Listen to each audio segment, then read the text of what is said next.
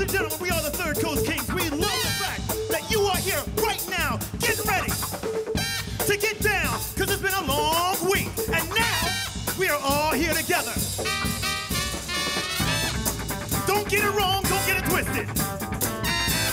Friday night, let's get lifted.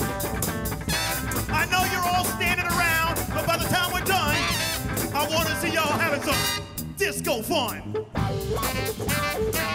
I had a few different bands that I had been working on, and I guess I sort of realized that there was a certain type of music that I was getting closer to, and it's something that was more meaningful to me, and that was funk music. It was more like a subgenre of the deep funk, the deep soul, stuff like that. And I started looking around on the internet, and I ended up finding a bass player.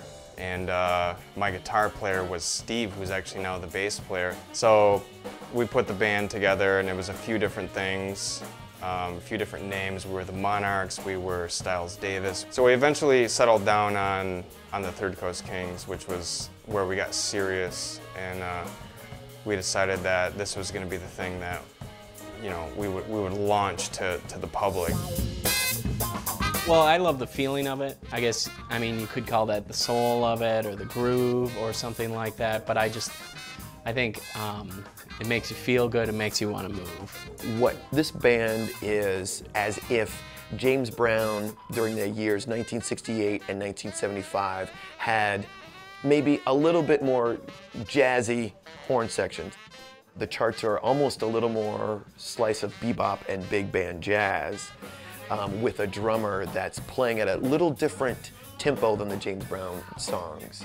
My direction was some of the old school funk stuff, some of the obscure stuff. It's something it's got a lot more power to it, it's got a lot of feeling to it, and it's harder to find. So there were a lot of DJs that were digging up these records, you know, looking for this deep funk sound. And you know, once I locked into that and started following what they were doing, that's where I discovered our sound. Spice it round, girl, wanna get you, yeah. See, a tidal wave of Monets when you caress my face, and my camera love your skin tone, so I even love your cell phone. Call me, and we'll simulate the making of waves. 'Cause you're so special. I mean, it came from soul music, it came from Motown, and at the same time there were so many other bands, you know, in the big sea of things. There were all these little fish that were trying to compete for the same sound. And the stuff that we try to recreate are those little fish. It's, you know, track 8, side 2 of an album they own, but they didn't hear it more than the first time, so it's like, oh wow. And so I guess a lot of our songs that we write that are ours, we try to have that, oh wow, factor. I'm winning so much in this sport in life. I'm the best. You just ain't never seen. Take a deep breath. Don't be so mean. We're a funk band, and we do funk music, you know. We don't dally and a whole lot of other stuff. It's deep funk, you know, and people get it, you know, when they hear us. And honestly, as complicated as my life is sometimes, it's nice to be like, this is what it is. It's one thing that we do. You can focus on that. It's all got to have a foundation. It's like a house for us. It always starts with me and my bass player. We come up with some grooves.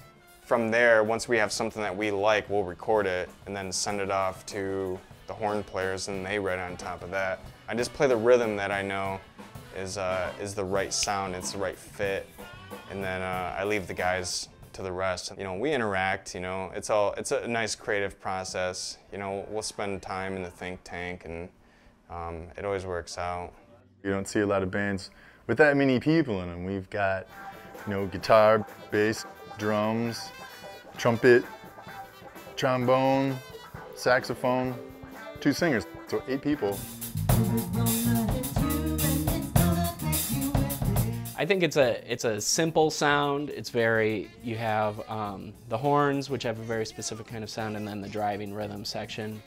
And I think we try to We really try to make our music as simple as possible and kind of strip down to the style. I think that's where the deep funk comes in, is that it's really supposed to be just about that groove at the center of it all. Now imagine you are in a 1982 Cutlass Supreme and you are driving down Woodward in Detroit, Michigan. You take a right-hand turn on West Grand Boulevard and you see the home of Motown. That's what this song. Well, we are influenced by Detroit a lot. Our upcoming album, you know, we've got some song titles on there about Detroit, West Grand Boulevard, Mayors of Detroit. I mean, the heritage of Detroit, the music is huge, you know, so it's very inspiring, you know, in that regard, and there's a lot of good funk. What this song is all about. I think musically, Detroit's got an incredibly deep musical history. So, I mean, for me, it's something that's very special to be a part of it in some way and somehow try to continue that history that's there. I think we have a huge responsibility to try to represent Detroit in the best way we can.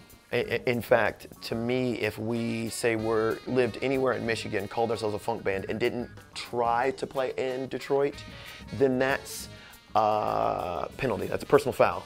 If you're near Mecca, you go to Mecca. You can go anywhere on this planet and say, we're from Detroit. And people will have to lay down a little bit of respect, whether they've heard you or not. But Detroit has that grit that makes the funk great. Hey, if you wanna get some, you better leave some. If you wanna get some, you better leave some. Music lives on. For us, this kind of music was deeply important.